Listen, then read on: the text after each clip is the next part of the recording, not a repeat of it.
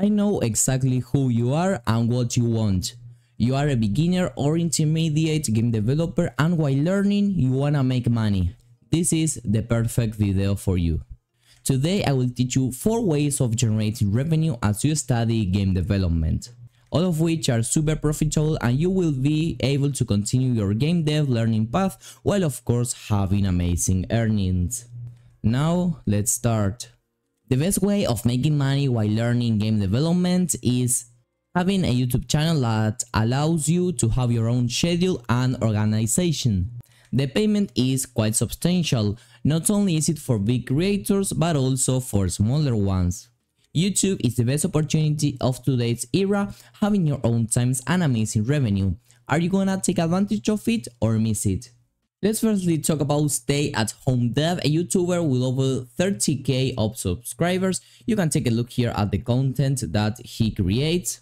As you can see, he uploads something like 2 videos per week, and he gets about 10k to 20k in each of them, on average of course. So for example, with that, we can take a look at his estimated monthly earnings using the following webpage, okay?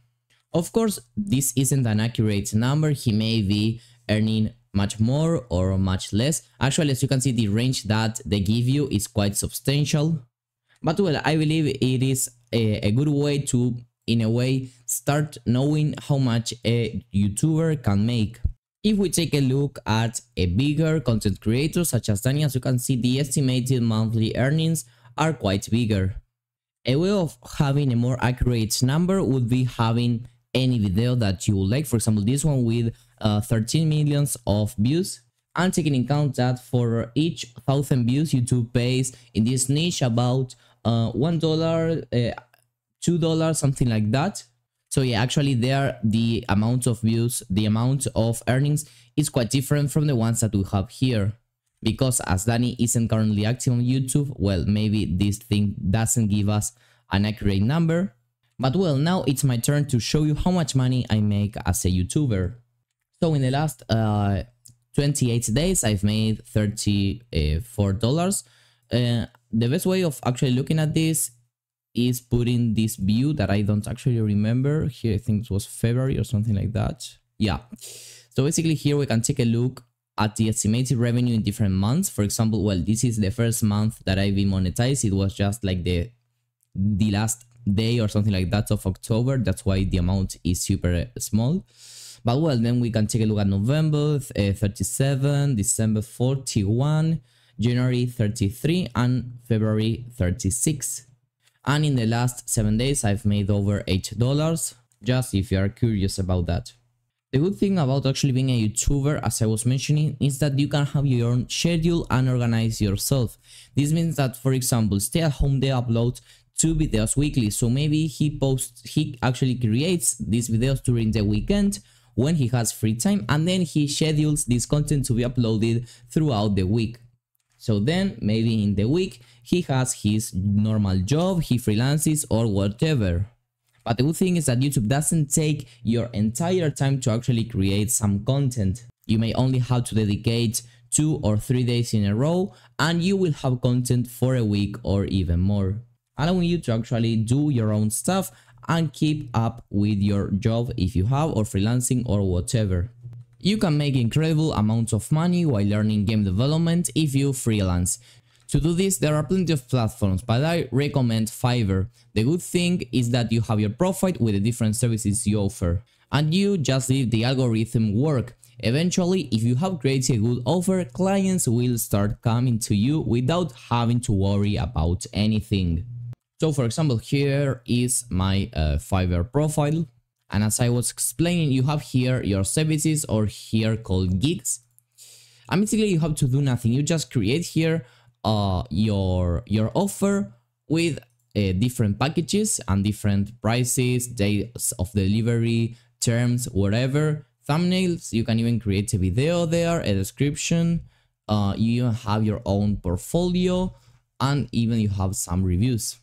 There are other freelancing platforms that you can also take advantage of. For example, Upwork, but the main difference here is that although you have your profile, you have to go after your clients. They aren't gonna come to you. they can actually find your profile, send you a request to have an interview or whatever. But in most cases, you will have to look for the job. So for example, I have here this one, but in order to apply for them, as you can see, we have like a virtual coin that here are called connects. And if you want to have a free account, you actually have to wait like 1 month to receive some connects, or if not, you have to pay. So Fiverr and Upwork have two different systems of actually applying and getting a job, and I recommend you to experiment with both. Now, other way of getting some freelance clients is using your LinkedIn profile. So I guess you all have a LinkedIn profile, or at least you know the social media network, but you aren't using it correctly. Because what most of you probably are doing are just creating your profile. Maybe you don't even have a good profile photo or a banner. And well, there you just fill out the different sections that you have, the about, experience, or whatever. But the actual good thing about LinkedIn is that you can post stuff. So take advantage of that and don't be a ghost. And what can you post here on LinkedIn?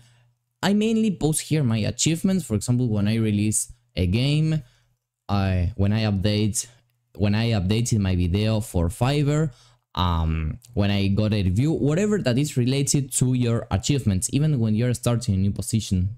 Or even sometimes I post things like this was to celebrate an achievement, but actually I tried here to write something more philosophical about what being a YouTuber actually means.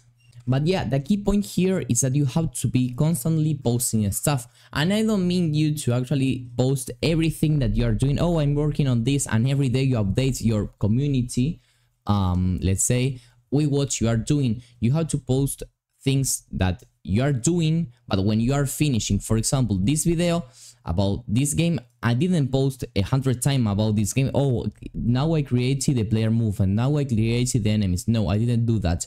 When the game was once released and even published on Google Play Store, then was when I actually posted, okay? Now, the last one that I'm gonna tell you right now is probably the best one to actually start earning money while learning. And I'm talking about building a personal brand. And basically, this is a combination of both systems that I've been talking about in this video. Basically, having a YouTube channel and also freelancing in different platforms. Let me explain.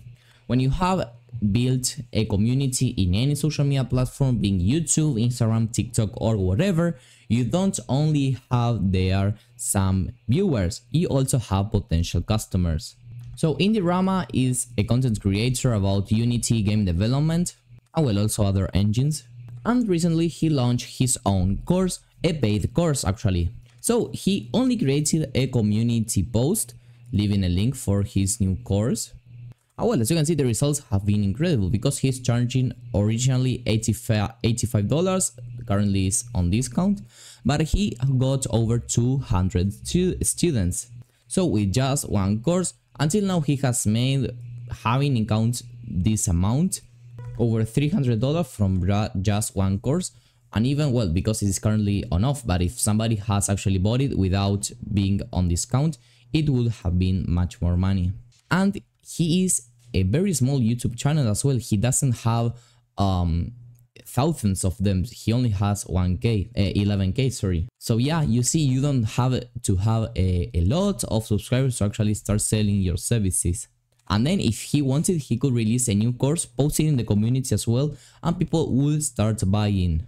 And not only this is applied to courses, because if you have your YouTube channel, you can also have on the description a link to contact you, both for business contacts or directly on freelancing platforms like Fiverr. And if you have lots of visibility in your videos, maybe people will start looking at your Fiverr profile and therefore they become potential customers. So start taking social media not as a way to only showcase your stuff, but also to sell your knowledge and provide a service to people. Quick summary about everything that's been said in this video. So pay close attention because over 9 minutes of video in just 30 seconds. Having a YouTube channel has multiple advantages. One of them are ads monetization, sponsorships that I actually didn't mention, but it's also important that you can have an extra income source. And then with the community you have built over on YouTube, you can sell literally anything that you want. And as your community probably trusts you, they are gonna buy it.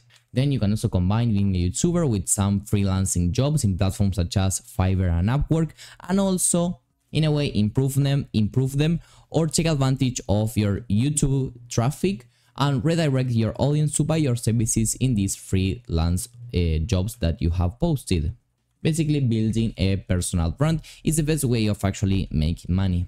It doesn't require you to start spending 12 hours a day in order to do it. You can start by only spending a couple of hours, like 2-3 daily, and when you start seeing some results, you start spending more and more time. I hope this video has been helpful for you. If it was, please consider subscribing to the channel and also leaving your likes so that I know that you like this content, and probably I would upload more. Thanks a lot for watching. I hope you have an amazing day. Bye bye.